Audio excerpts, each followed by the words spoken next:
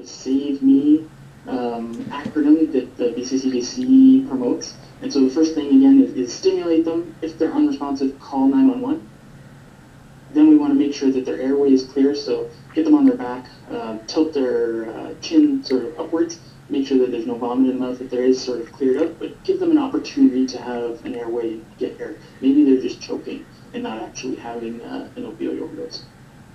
And then you want to ventilate them. So these guys promote 1 breath every 5 seconds to sort of just make sure that they're getting some opportunity to have some oxygen around it, and then evaluate them. So are they getting better?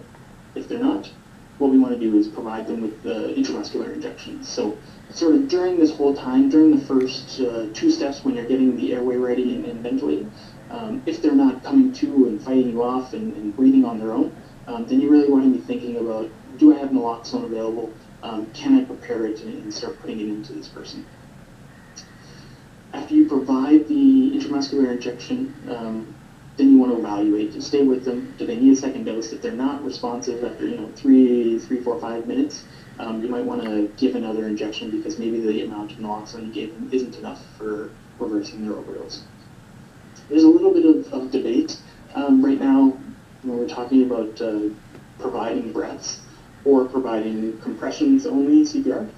I would say follow your local guidance. I mean, I've certainly read some things that suggest that compression only CPR is more effective than ventilation only.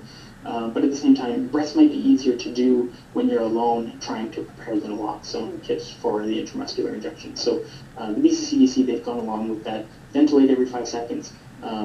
Sort of prepare the naloxone in between providing breaths, but really get the naloxone ready and get it into them as quick as possible.